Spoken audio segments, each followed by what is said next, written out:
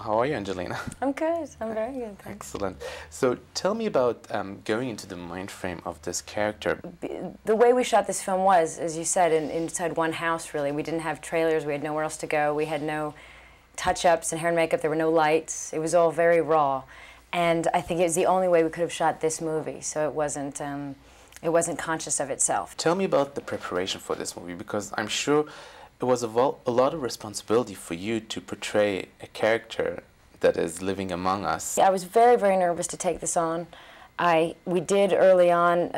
Brad and I went out to spend time with Ruth and Yuta Pearl, who are amazing people, and talk about their life and Danny's life, and kind of get their blessing as well.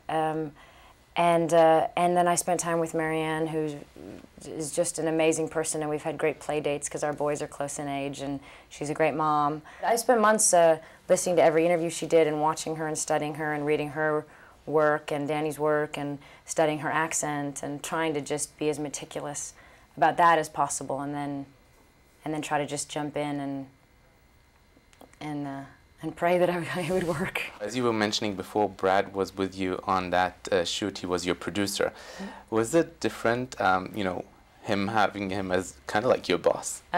What's great is having a producer that's taking care of your kids. Ah, instant daycare. Yeah, that's what's really great. He was an amazing. You call him to say something was happening on set, and you just hear your 4 children in the background, or it was 3 at the time. But yeah, he's a great supporter of artists. He's a really great producer because he really he helped put all the right pieces together, and then he didn't insert himself too much. I think he made everybody feel comfortable and confident to get on with their job. But he was there whenever he was needed, but spent most of the time with the kids. How do you choose your roles? Because this obviously was a role based on a true event, but some of your other movies were not. Well, there are certain films like this that it's, you know, it's separate from it being a film. It will be an experience that changes you as a person and teaches you about life, and you'll grow as a human being. So there are certain projects you just want to be close to because you know it'll be so educational and mean so much. And then there are ones you just do for fun because you feel like you want to get out of yourself and you're taking yourself too seriously and you want to get silly. You know, we all have that. I think we all have all different sides to us, and I have the good fortune of sometimes focusing on the serious side of me and then doing something where I can be a completely other silly physical side of me that's not so serious. At what point of your career did all of this become kind of like too much? You know, we don't read a lot of those magazines. We don't read any of them.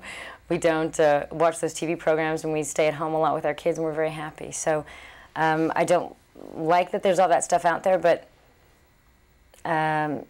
it does. I think it makes you rethink your work, certainly, as an actor. You start to think how much of what I'm putting out there is like good product that I've worked very hard on, or how much is just images that can be used for silly stories and speculation. And when you start to feel that your real work is this much and all this other silliness is this much, you start to wonder whether or not you should continue your work.